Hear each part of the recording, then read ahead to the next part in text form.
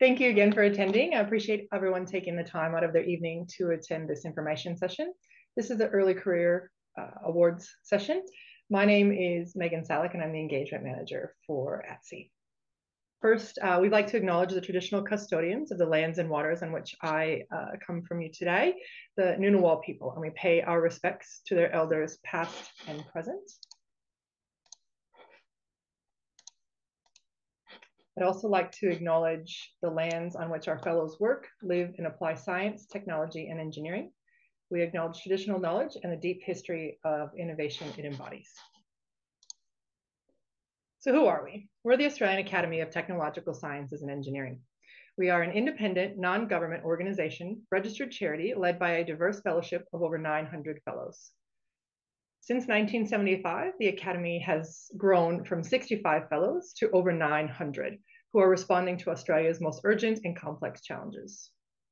We're an authoritative and independent voice to government, and our world-class STEM career programs demonstrate how we tackle our most urgent challenges.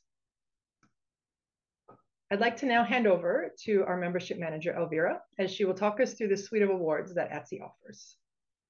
Thank you, Megan. The awards nominations and judging processes are a very detailed and robust process to elect new awardees each year. Each year, ATSE recognises outstanding senior and emerging innovators with national awards.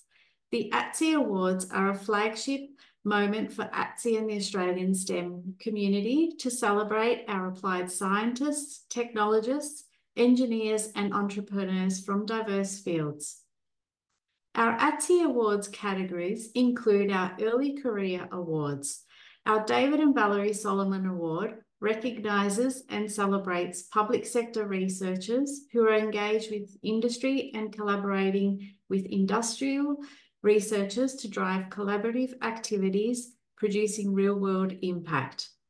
Our Ezio Rizzardo Polymer Scholarship acknowledges and celebrates the outstanding achievements and potential impact of a PhD candidate in the field of polymer science or engineering.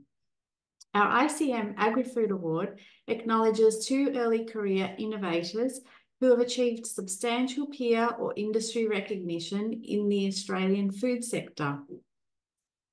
Our mid and senior career awards include our Clunies Ross Technology Innovation Awards, which recognises contributions by dedicated individuals or teams who have shared their vision and knowledge with others to apply technology for the benefit of Australia and beyond. Our Batterham Medal for Engineering Excellence is an early to mid-career award for a graduate engineer who has achieved substantial peer industry recognition for their work in the past 5 years. And our Traditional Knowledge Innovation Award celebrates STEM research and development by Aboriginal and Torres Strait Islander peoples or communities, which is based on or significantly incorporates or builds on traditional knowledge. I would like to introduce Dr. Ian Dagley as the chair of the Ezio Rizzardo Polymer Scholarship Committee. Thank you very much, Elvira. So in the role of chair of this committee, we have a group of about 6 people involved in making the selection. The process of selection is described in more detail later in the talk. My role as chair is to chair the meeting. Each of the people on the committee will have independently reviewed the awards and come up with their own priority list, and then we hold a meeting and collectively decide on whether we make 1 or at the most 2 awards. Just to provide a bit of background to myself, my career has spanned both defence science and technology, and also working in the Cooperative Research Centres program. I ran the CRC for polymers for over 20 years. The centre itself ran for 25 years, and a legacy of the centre was the Ezio Rizzardo Polymer Scholarship, and I'll talk a little bit more now about that scholarship and provide further information beyond what Elvira has said. So she's told you that it celebrates outstanding achievement and potential impact of a PhD candidate, and it's exclusively work in the area of polymer science and engineering.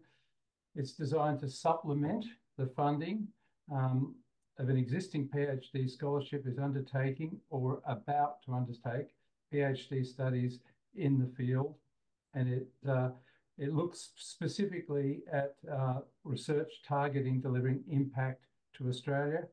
The scholarship provides $10,000 a year for up to 10 years, up to 3 years, sorry, and there's an additional $5,000 travel fund to support academic pursuits and research goals. And ATSE administers this scholarship, and as I mentioned before, it's a legacy of the CRC for Polymers.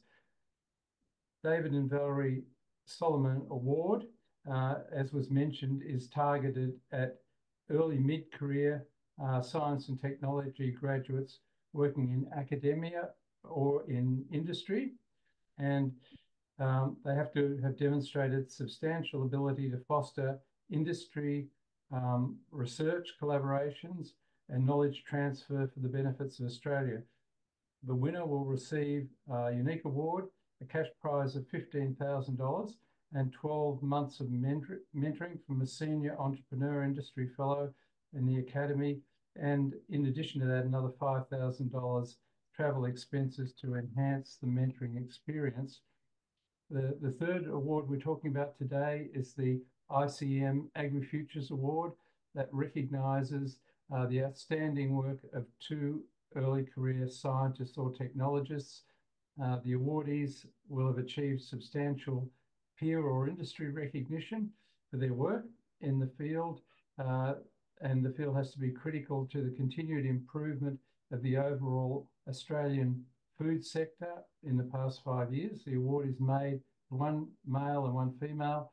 The award winners receive $5,000, sponsored by ACM Agribusiness, which is one of Australia's major agribusiness groups. Back to you, Elvira. Thank you, Ian. You'll find the awards guidelines and nomination portal on our website, which is displayed on the screen. We recommend reading the guidelines before you commence gathering all the information for the nomination.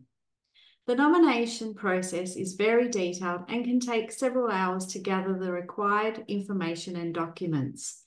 No self-nominations are allowed for these awards. You will need to register a profile on the ATSE nominations website and then select which award the nomination is for. Each of the awards have different document requirements, and these are listed in the guidelines. All 3 awards require the following: the proposer and nominee details and contact information, the nominee's current role, and an executive overview with a maximum of 100 words. Some of the awards require a referee report or a seconder letter and the seconder's details, or a nominee's CV, and some of the awards don't. For the selection process, the award committee members will individually examine, score, and comment on all the nominations received.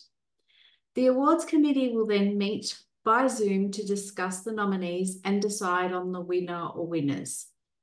The names and citation of each awardee is provided to the ATSE board for approval. We contact the awardees and prepare for the ATSE Awards Gala Dinner to be held in Melbourne on the 17th of October. On the screen, you will see the key dates for the awards. Nominations will close COB Wednesday, the 15th of May. I would like to now introduce you to our previous awardees. Firstly, our 2022 David and Valerie Solomon Awardee, Dr. Laura Downey.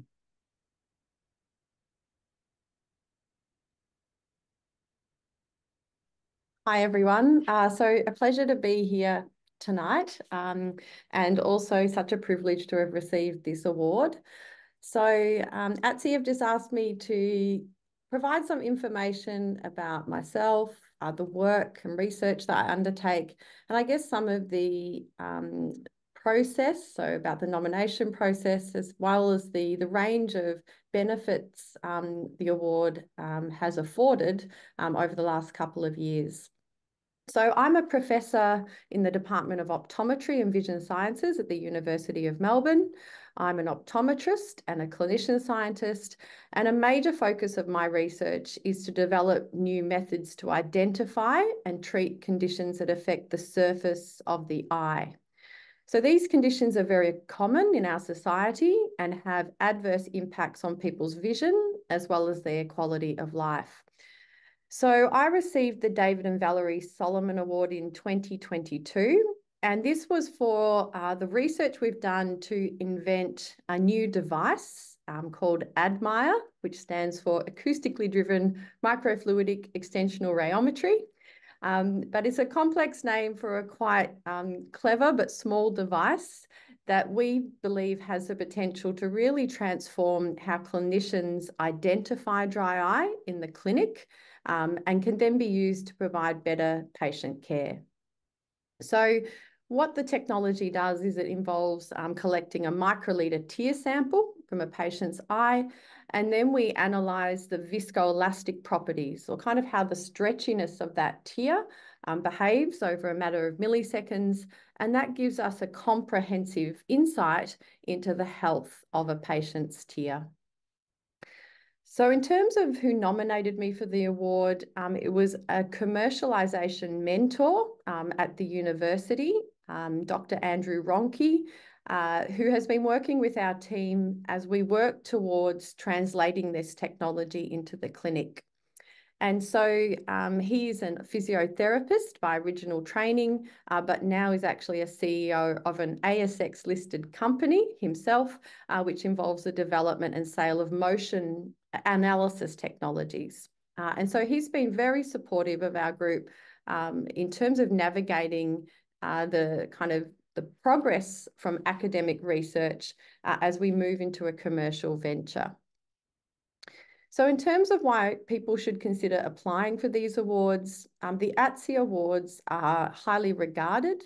And so one of the benefits for my team as well has been receiving the award really shone some national interest in the research we're undertaking. So this included some feature articles in the press. We've had opportunities to engage at ATSE events, and I've particularly enjoyed that element where I've been able to meet a real diversity of scientists across different disciplines. And that's all the way from, very senior ATSE fellows through to emerging leaders and even PhD candidates. And so that diversity of expertise and career stage has been something I've really enjoyed, and the connections made through those networking events. I also think it's really important that we do nominate our colleagues. There are many people doing outstanding work. And so this is an opportunity to recognise either an individual or a team to really shine a light on this impactful research being undertaken in Australia. In terms of what it meant to me personally to win the award, I was very humbled, and it's really been a highlight of my career. I'm very inspired actually by Professor Solomon's leadership. So he has really an amazing career in academic industry collaboration. And also Mrs. Solomon has had her own entrepreneurial journey and a real advocate for women in science to pursue their commercial aspirations. So I feel very fortunate that we have these generous philanthropic donors who've enabled this award for early and mid-career researchers, and it really speaks to their commitment to build younger researchers and also acknowledge the importance of knowledge transfer and how it can benefit society. In terms of the mentoring, so that's another key element of this particular award. And when I received the award through Elvira, who connected me with 2 ATSE fellows, I've been able to have regular mentoring sessions to kind of delve into areas as our project progresses to assist us as we move to commercialise the technology. So These mentors, Associate Professor Elaine Saunders and Professor Nick Volker, have been extremely generous with their time. And just as one example, I was given the opportunity to present at a Macedon Rangers Innovation Seminar last year and met a range of other scientists working in allied health who are also undertaking this journey to translate their innovations into clinical practice. And that's all I had, but happy to answer any questions as well at the end of the session. Thank you. Thank you, Laura. I'd like to now introduce you our 2023 Ezio Rizzardo Polymer Scholarship awardee, Bailey Richardson. Well, thank you for having me. My name is Bailey Richardson, and I was the award recipient of the 2023 Ezio Rizzardo Polymer Scholarship. I'm currently in my second year of my PhD at the Queensland University of Technology, and my research is inspired by biology and how nature's enzymes and proteins have very defined folding and functionality within the body, and how they can basically be used to catalyze reactions without you even thinking about it. So they're quite robust and have a lot of purposes within biological research. And so what I try to aim to do is make biologically inspired polymers that can adapt to their environment, depending on, in my case, the pH. And the differences in pH allow them to assemble in different ways. But the added functionality that I wanted to have was that they're also photoreactive. So we can use light. So I shine blue light on my stuff and it reacts in different ways. And what this allows us to do is probe how the structure of my assembled molecules can actually change molecule reactivity.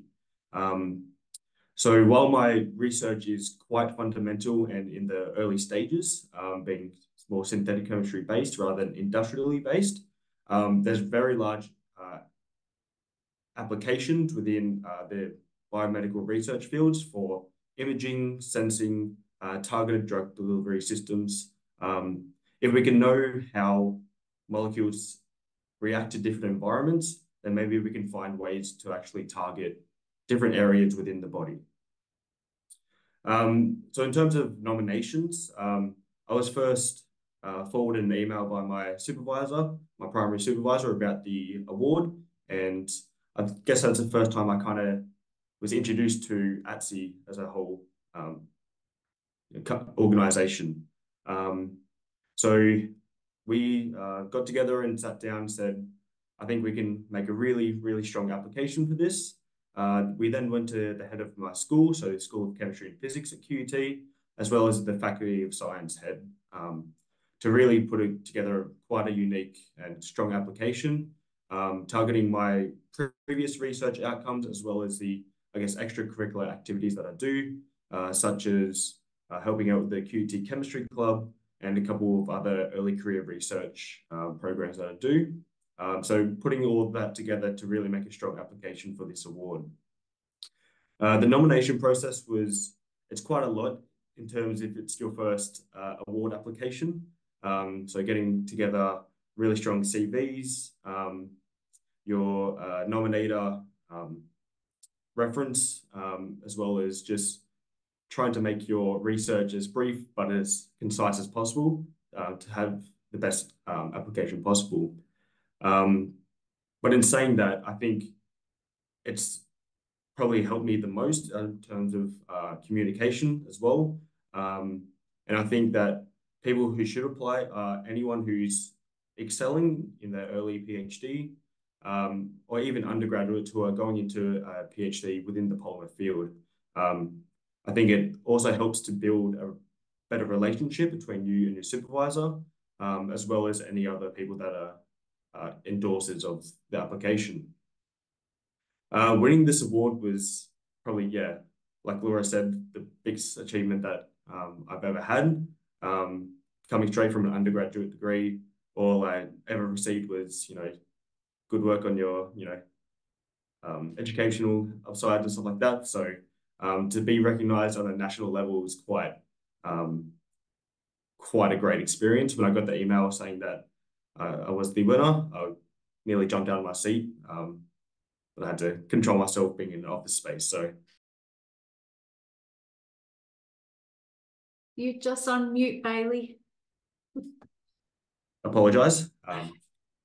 But so yeah, winning this award definitely means the world to me. It's not only helped me with building a network of people and organizations that I can potentially go to in terms of the next steps after a PhD, but it's also helped me probably the most with communication. So before this award, I've never actually been in front of a camera doing the award videos, so that was quite daunting, but definitely a great experience. And being able to communicate your science effectively to people who don't have any idea about what you're working with. So yeah, talking to your grandparents is a great example. So trying to get your whole research into the words that they can understand is probably the best tip I could ever give to someone. But also working with journalists, research articles, definitely helped me with my communication about my project, and also helped me to explain my project, since if you can't, you can probably have the best science in the world, but if you can't effectively communicate that, then you won't be heard in terms of media, if you're applying for applications or grants. So I think this award has definitely helped me with that, as well as just networking opportunities, being able to go see the new fellows showcase and the awards night, meeting people who are leading in their research fields or industrial careers. I think that's definitely helps. And of course, with this scholarship, it's a digital top-up scholarship, so extra money is always great during a PhD. So using this money will help me to go overseas later on this year. So I'll be going to Europe for a couple of conferences, so I can display my research, the research that we have at QT, and of course in Australia, to a broader target audience, to hopefully, give some notoriety to display what Australia has to offer in terms of science, and particularly polymer chemistry. So yeah, definitely recommend anyone to apply for this award if you're in a polymer field. Yeah, the benefits definitely, outweigh the little hazards or little tasks of creating the application. So yeah, thank you. Thank you, Bailey. I'd now like to introduce our 2023 ICM Agrifood Awardee, Dr. Natalie Morgan. Hiya, so I'm Nat, and I'm a senior lecturer in animal science at Curtin University in Perth. So it's a nicer time for me than for the rest of you. So as you said, I won the Agrifood Award. So I'm a chicken researcher. So I research poultry nutrition. And my award was for how I've contributed towards improving how chicken diets are formulated. So I've been working on proving that fiber is a really important component of chicken diets. So we tend to just focus on getting enough protein in them to get them as big as possible for our meat chickens. And yeah, just focus on calcium and protein for our laying hens. But I've proved that fiber is super important for their digestion. And I've made a database of more accurate fiber values that the commercial producers are using now in their diet formulation software. And I've also worked on developing new prebiotics for chickens, so sort of short chain sugars that are good at fueling the beneficial bacteria in the chicken's guts. So I've looked at making different prebiotics from cheap byproducts and waste. So turning a waste into something useful for the poultry industry. So I was nominated by my line manager at work, so the head of our discipline in agriculture. And then my seconder was one of my industry funders. So I definitely recommend, if you can, get one of someone that works closely with you in your research, or ideally has funded your research. So they obviously think it's a good idea. I got a really awesome letter from my seconder for that. So it really helped me for agriculture to show how relevant my work is for the industry, and that I was having a direct impact on the chickens of Australia, I guess, and the industry. So that really helped me getting a good seconder. For why should you apply? So it really helps. Well, for me, I'd only just moved to Curtin, so this university. So it really helped me sort of show what I was doing to everyone. It can help you with getting promotions. It can really help you get sort of established in your field, because they want to show you off and get you lots of press. So it really helps getting everyone to know what you're doing. It's also good for the university. They're very happy with you because they look good. So that's very helpful too. And I found that it did help me get some more research funding. And generally, chickens are not seen as very glamorous, not a very sexy industry to be in. So it was a really good opportunity for me to promote the poultry industry. Sort of everyone loves their chicken and eggs, but no one kind of knows the bit before. So it was a really good opportunity just to promote the industry, get like the farmers involved, get them knowing what was going on. And yeah, really get people thinking more about our chicken friends. So for the process, like I said, it can take a while to gather all the information together. And as Bailey said, it's really good to work with the person sort of nominating you to develop your statements and help get all of that information together. I'm getting your head of school and everything on board as well, so they can all help like proofread it and make sure you've got everything in there that's going to help you get there. And like I said, get a good seconder as well that really knows what you're doing and what your research is about, so they can back up everything you're saying. Yeah, so like I said, it was just a really good chance to get promotion, get press, get everyone knowing what you're doing, get funders knowing what you're doing, and promote the work you're doing in the industry that you're in. For me, like I said, it's really helped me get the uni knowing what I'm doing. So I've joined like university research committees from it. I've helped other researchers applying for this award and similar awards. And yeah, really helped to support sort of some of the other early career and mid-career researchers. And also, like I said, as a result from having the press, I also got more funding for my research because more people knew what I was doing, and they were interested. So it really helped me in that as well, get some more research funding to help the chickens. So thank you very much. And yeah, feel free to ask questions. Thank you, Natalie. Thank you all for your attention, and we will now open up the Q&A session, and the chair and the previous awardees are happy to answer any questions you have. Please use the electronic raise hand button on the bottom of your screen in the reactions tab, or you can type in your questions in the chat. Also happy for the awardees or the chair to make any further comments if they like. So we do have a question. For the Ezio Scholarship, the guideline document includes a word limit for the executive overview, 100 words, but not for the other sections. Is it possible to have a little bit more detail about the word limits for the other sections of the applications, or are there any? There aren't any word limits for the other sections. Correct. Just, sorry, for the CV, there's a maximum of 2 pages. I think I might just make a comment on that. Bailey made a very good point about communication and trying to be succinct. And I think you've got to strike that balance between, you know, providing clarity around what it is that you're doing. You know, it depends on the component you're filling in. But in the case of this scholarship, part of it, for example, involves describing what your research is going to do.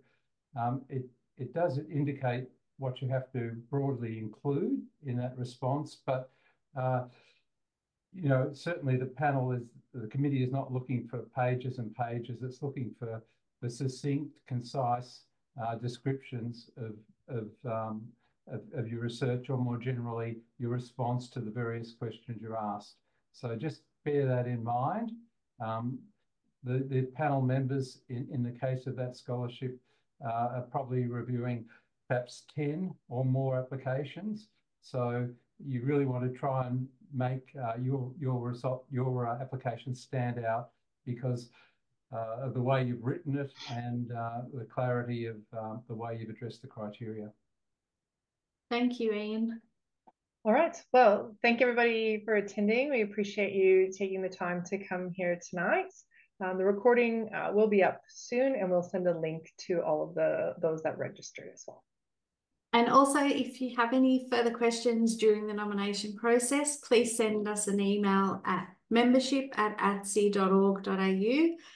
Also, as a reminder, the guidelines are on our website and in the nominations portal. Thank you all and enjoy the rest of your evening.